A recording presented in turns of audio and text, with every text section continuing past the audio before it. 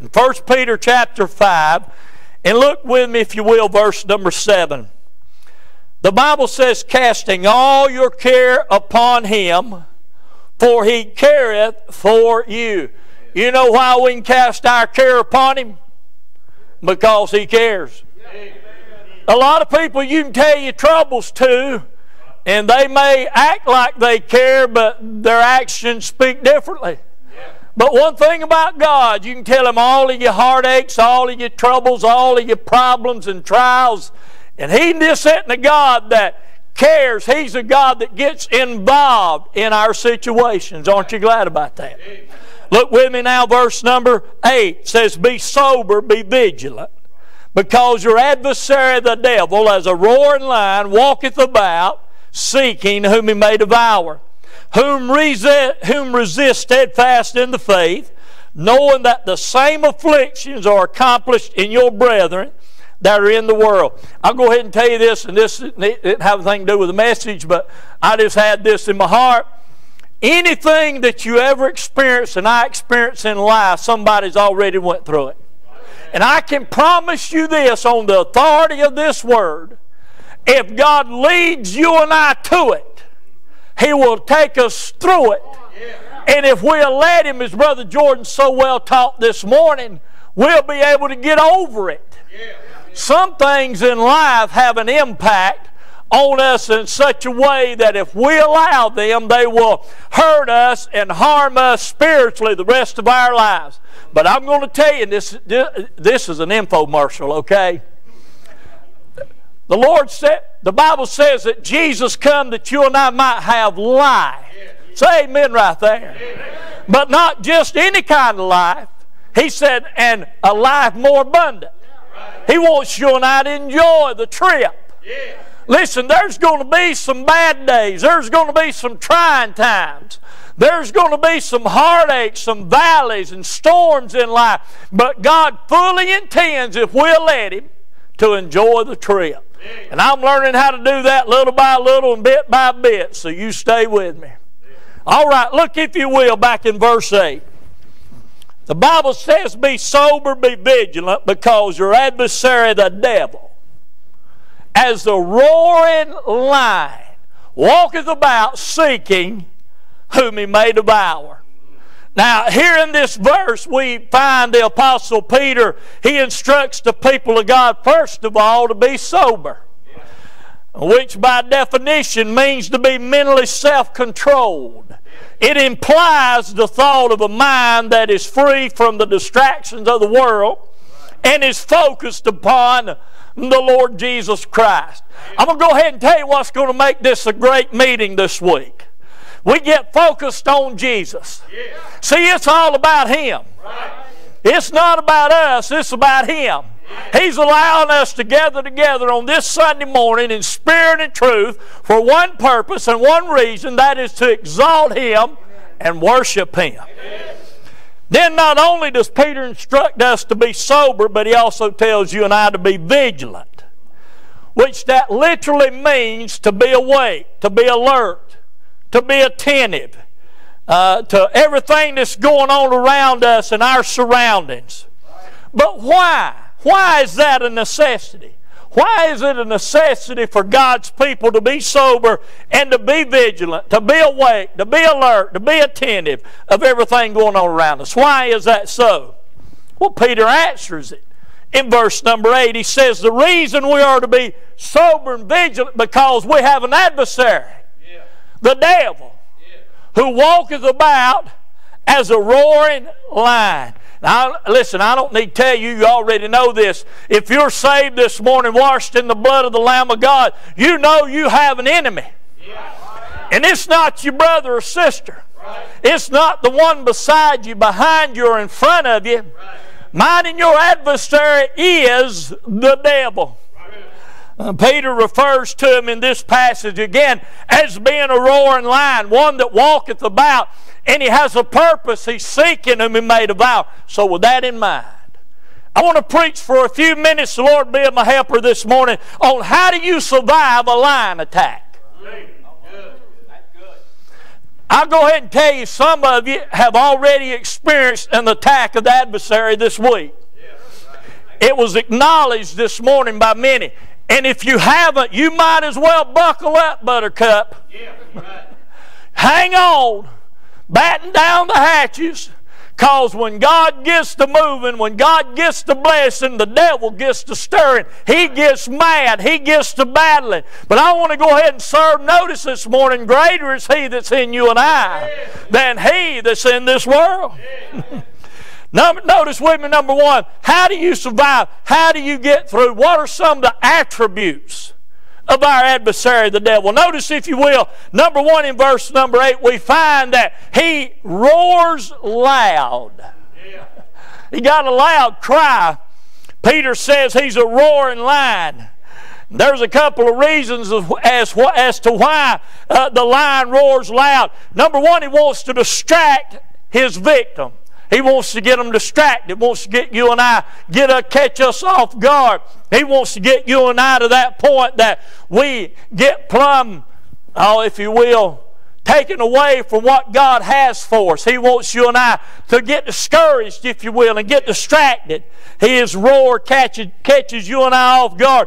And when we least expect it, that's when he roars. Notice something else. Not only do we find that he roars, he wants to distract his victim, but he also wants to deafen his prey. You see, when a lion roars, his desire literally is to paralyze his victim. He wants to get that individual to the point that you can't hear the voice of somebody warning you that you're about to be attacked. We find this morning his roar is loud, but notice something else with me. Not only is his roar loud, but we also find this morning that he's running loose. Peter said he walketh about. In other words, he's not in a cage. That's really deep, isn't it? He's not caged up. He's untamed. He's running wild. Notice something else. He's not bound by a chain. Job said in chapter 1, verse number 7, the Lord asked Satan, he said, whence comest thou? To which Satan replied, from going to and fro in the earth and walking about up and down it. I mean, he's not caged. He's not on a chain. Now, I'll tell you something else about him. He doesn't care. He's running loose and he's running wild and he doesn't care. I'll tell you one thing this morning for sure and for certain, he's out to deceive every sinner that he possibly can. Let me tell you, if you're here this morning under the sound of my voice and you're lost and don't know Christ as your Savior, the God of this world, little g, has blinded the minds of men lest the glorious gospel of Christ should shine unto them. The devil wants to keep you blinded and keep you bound and keep you chained in your sin. Not only do we find that he roars loud and he's running loose, but he's also relentless in his looking. He don't give up. He's one of those drive-bys. If he doesn't get you the first time, he'll come again and try and get you the second time. He is relentless in his pursuit. Notice again what Peter says, verse 8. He says he walketh about seeking whom he may devour. Tell you something about a lion. A lion's a proud animal. He's majestic, if you will. He's king of the jungle. He's full of pride. And so is the devil. That's why he got kicked out of heaven. He got lifted up and full of pride, and God done away with him. Lion's also a patient animal. He stalks his prey. I mean, he watches his prey, and at the right moment he attacks. He often seeks those who are weak and weary. But I'm going to tell you, the main objective of a lion is to find a prey out there that's been wounded. He'll go after that wounded animal first. I'm going to go ahead and tell you, if you're here this morning, you've got some kind of a wound in your heart, a wound in your life, and you're letting it fester up. I promise you this, you are a prime candidate for an attack from the lion. Devil's not a figment of mine in your imagination. He's not a fairy tale character. He's a real being. I'll go ahead and tell you this. You already know it, I'm sure, but he would love to destroy everything that God has established right here in the church and in your lives and my life individually, if you and I let him come in and attack us and grab hold of us and get a toehold. You're right. I'm truly thrilled and excited about what the Lord's doing around here. I said that a while ago. I mean, I am just beyond measure looking so forward to this. I've been so nervous. I mean, all I can explain is a nervous excitement about what God's doing in the church and what God wants to do. But I'm going to go ahead and tell you, there's one that's not. Right. He's not nervously excited. He's not a fanatic for the things of God. But I'll tell you what, he's our adversary. He's the devil. He's a roaring lion that walketh about seeking whom he may devour. He doesn't like people getting saved. He don't like the atmosphere in the church. He doesn't like God's blessings upon many lives. He doesn't like seeing God touch people and help people and give them strength and give them courage and give them that which they need to sustain them in the walk of life. He doesn't like any of that. He surely doesn't like, again, seeing people get saved, get right with God. So that said, look again with me, verse number 8. He said, be sober, be vigilant, for your adversary the devil as a roaring lion. Peter uses the analogy and comparison of our adversary the devil to that of a roaring lion. I kind of pondered that thought for a little while. Why a roaring lion? Well, experts tell us that one thing that would heighten the probability of survival if a lion were attacked on a one-on-one confrontation with an individual is that lion loves to find you in his natural habitat. Yep. And remember, he's walking about to and fro, seeking whom he may devour. I found 5 things, don't let that scare you, 5 things that animal experts all agree that can be applied to you and I spiritually. 5 things that will protect an individual that's being attacked by a lion in that lion's natural habitat. And I want you to notice this. First of all, these animal experts, these zoologists, you know Jack Hanna and that crowd. How many of you know Jack Hanna? Yeah. Wild Kingdom. Marlin Perkins. Yeah, we're going way back. This is what they said. This is what they said now on how to survive a lion, an animal attack from a lion. First of all, they said stay close to your guide. If you're out in that natural habitat, you're going about your activity. And they said if a lion's about to pounce and attack, they said first thing you do is stay close to your guy. Matter of fact, they said 95% of every human and lion confrontation would end up in a human fatality. It could have been prevented if that person had simply stayed with and listened to their guide. You know what a guide is? A guide's somebody that leads. A guide is somebody that directs. A guide is somebody that knows where they're going. Right. Let me say this. There's a double application right there. Right. But I want to start off by saying God's given Immanuel Baptist Church, our pastor, what a great guide He's given us. Right. Praise God. He knows where God intends to take the church.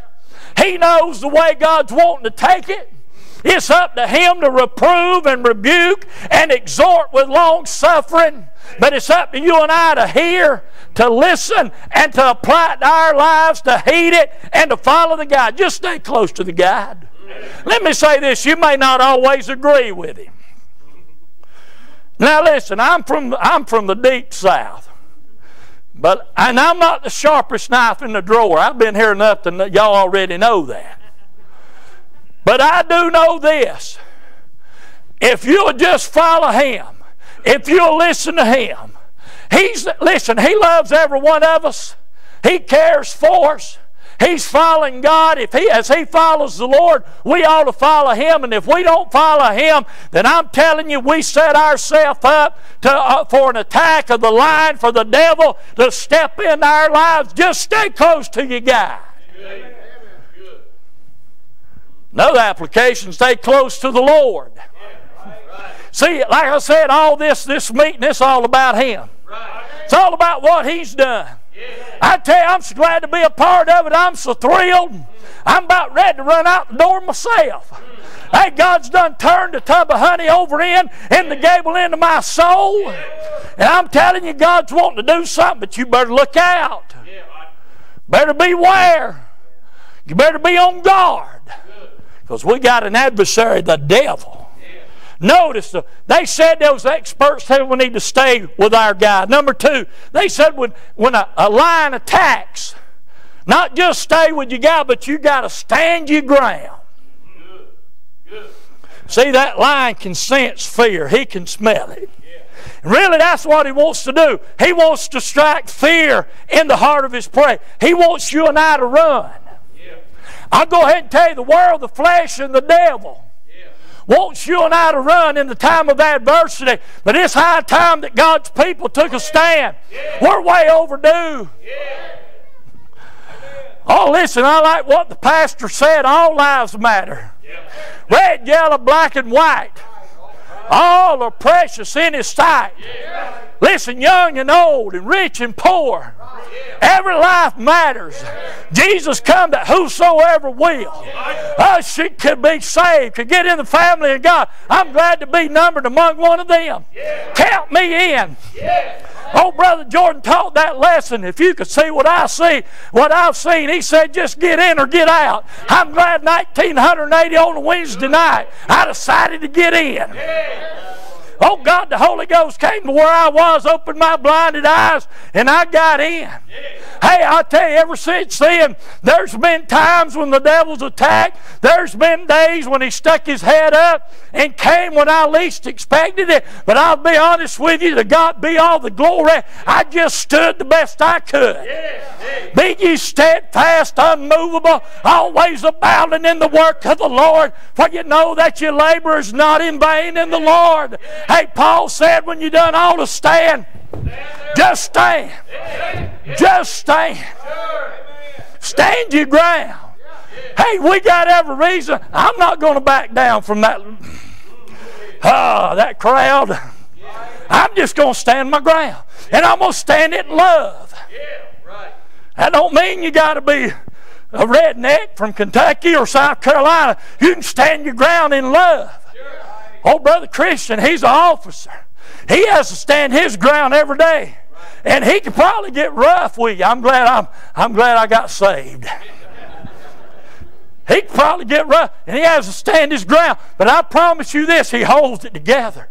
I believe that. That's what God wants you and I to do, is hold it together. And I'm trying every day of my life to learn how to hold it together a little bit better, bit by bit.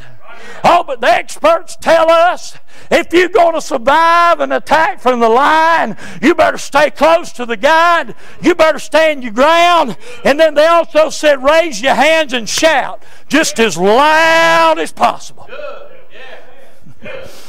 Devil don't like good praise and worship. And I ain't talking about having a team up here egging it on. I'm talking about the Holy Ghost breathing through and moving upon a congregation of people or in your life individually, and you just take time to give God the glory and get out your truck at the stoplight and run around and shout glory to God. Hey, I mean be going down the road and praising God for who He is and what He's done and what He wants to do and what He's going to do. Oh, my soul. See, when you raise your hand and you shout, and listen, I know some of you, y'all real reserved. I mean, you're really reserved. I mean, I understand that. I mean, Lord just saved you forever. I mean, He just forgave. Do you realize when you get to the judgment seat, it ain't going to be a matter of whether or not you saved? You ain't going to have to. We got enough to ask for since we've been saved.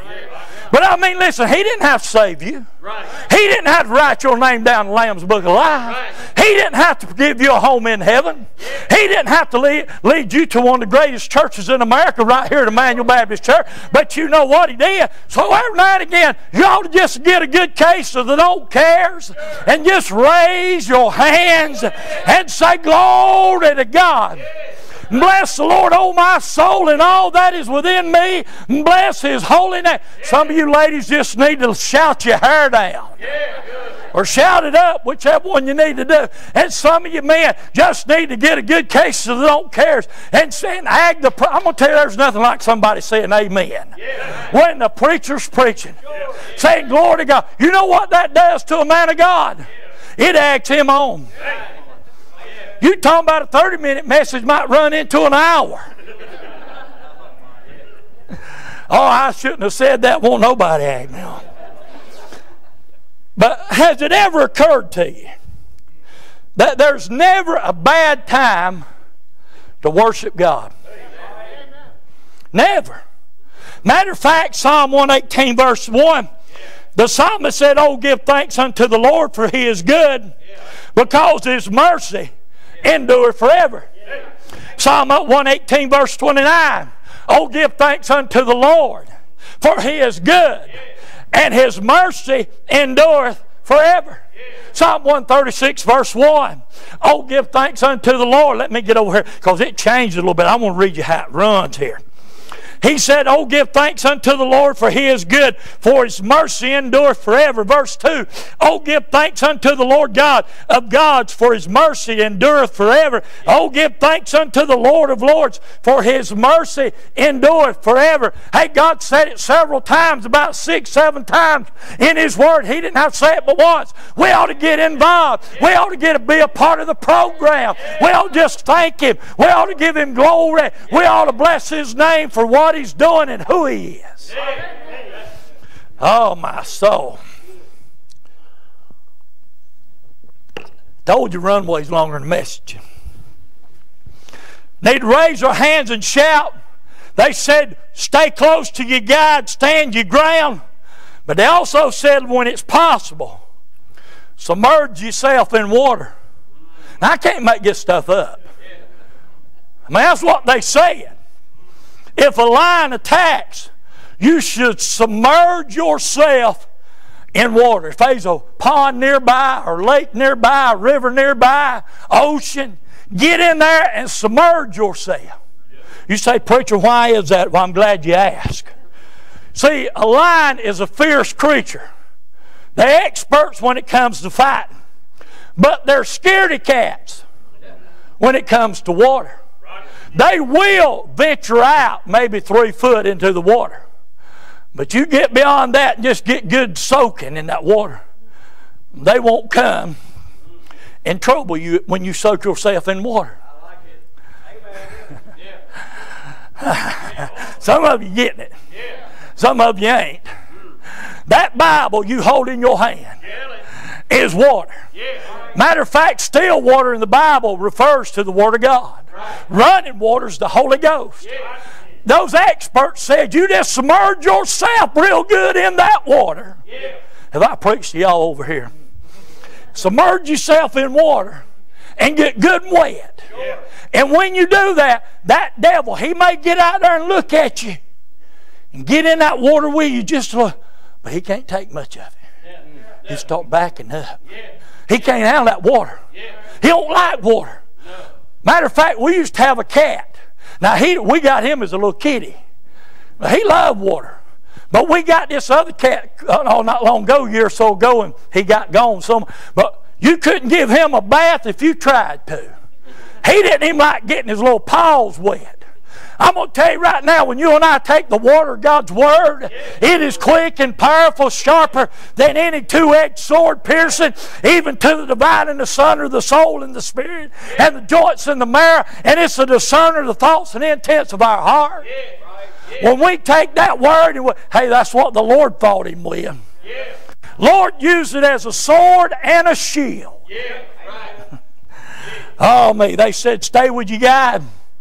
Said, stand your ground, raise your hands and shout. as loud as possible. Submerge yourself in water. And then last of all, they said, now this is what the experts said. They said, if possible, seek shelter in a tree.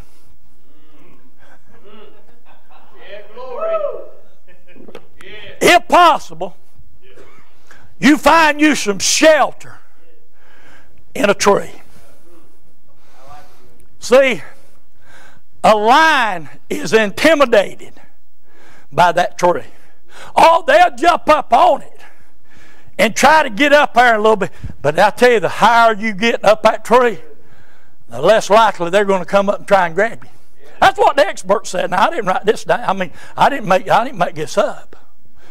And I'm going to tell you, some 2,000 years ago, on a lonely hillside called Calvary, oh, there was a tree.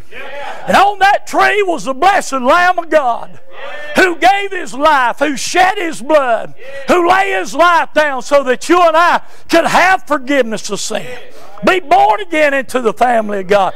And listen, the devil thought he had him.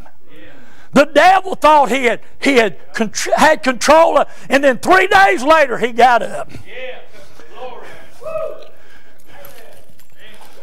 He said, look here, devil, I am he that liveth and was dead. And behold, I am alive forevermore. And I have the keys to hell and death. Oh, listen, you don't have to die lost. You can get saved. Hey, listen, you can trust Jesus, be born again, and be a part of the family of God. All you got to do is go to the tree. Go to Calvary, to the one who shed His blood and gave His life for mine and your sin. I'll close with that. There was a missionary several years back. He went on a mission trip out in the jungles of Africa. And it was a 3-day journey to get to the village where he'd be preaching. So some of the natives met him, and when he got off the plane, they would drive as far as they could and spend the night and get up and go again.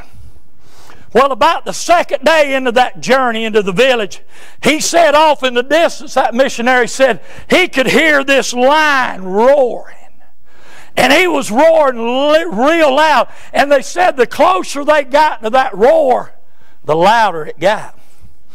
Finally, that missionary asked that guide, he said, what in the world's going on?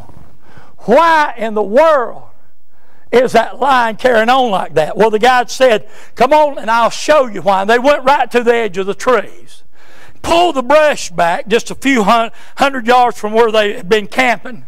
And just up under this tree was a male lion and a female lion. And that guide said, ain't that something he had a guide with him? I just thought about that. And that guide said, the reason that male lion is carrying on so, that male lion up under the tree, he's the one wasn't roaring. He was bleeding profusely. He had been in a fight. I mean, he looked like he had been through it. How many of you know what that means, just been through it? But he wasn't the one doing the line. The roaring set off for about 100 yards. There was another line. And he was sitting out there. He just loud, roaring just as loud as he could roar to the very top of his lungs. He was acting up, carrying on, pawing the ground. And that missionary looked at that guy and said, what in the world? Why is that one way out there that don't have a mark on him? Why is he out there roaring and carrying on like that? Well, the guy told him, said, well, you see, that one up under the trees is the one who won the fight. He was all bloody. He had been battered. He'd been through it. He said, but he won the fight. Said, you see, they was fighting over that female lion, over that lioness. And he said, one thing about lions when it comes to mating, whoever they mate with, they mate forever. So that lion out there in the field, he was carrying on acting ugly, acting up. He knew he could never have that lioness, that female lion. Hey, I want to tell you, 2,000 years ago, The Lord Jesus Christ laid His life down, and He is the bridegroom, and we are the bride. And the devil knows once we're saved, he can't touch us, he can't have us, he can't get us, so he's just out there roaring real loud. He's acting ugly, he's carrying on, he's showing out. But you remember this, that's all he can do. Just act up, act ugly, show out, and roar loud. Why? Because we're protected by the Lion of the tribe of Judah. Oh, when that lion gets to roaring, that Lion of the tribe of Judah show up and shut him down. Better be ready. Prepare yourself. Now you know how to survive a lion's attack. Stay close to the guide. Stand your ground. Raise your hands and shout. Raise your hands. I ain't going to shout. We'll do a little calisthenics here. Raise your hands. Spiritual calisthenics. I help you. Yeah, get them up, everybody. There you go. Devil don't like that. Just raise your hands. Hey, I'm the one on live stream. My wife's watching me and my little girl right now. Lord, the world's he doing? I'm going to tell you this. Raise your hands and shout. And listen, when he you can put them down. Unless you want to keep them up, don't matter to me. And when he attacks, whenever possible, submerge yourself in water. And then seek you a tree. Get up under that tree. Hide yourself. Devil don't like it. I'm going to tell you, heads are bowed and eyes closed. Only way you can ever fight the onslaught of the devil is to know the Lord. To know the one that's able. The one that can change your life. Now, I don't know your heart. I don't know your need this morning, but I know there's probably some here that don't know the Lord as Savior. I'd come give my life to Him while I can, because you see, even though you may be here not saved, the devil still loves to toy with you. If you want some help in this life and it be more abundant, have a real life, I'd come this morning and give my life to Jesus. You may be here and you're saved. I want you to be aware. Worship God. Trust Him. Allow Him to work during your life this week and in the weeks to come. And let's look for God to do great and mighty things which we know not. Preacher, I'm going to give it back to you. Do you struggle to find good Bible-based resources to supplement your personal devotions? If so, head on over to ibcflorence.com today and click on Bookstore, where we have a ton of resources. And as always, thanks for listening.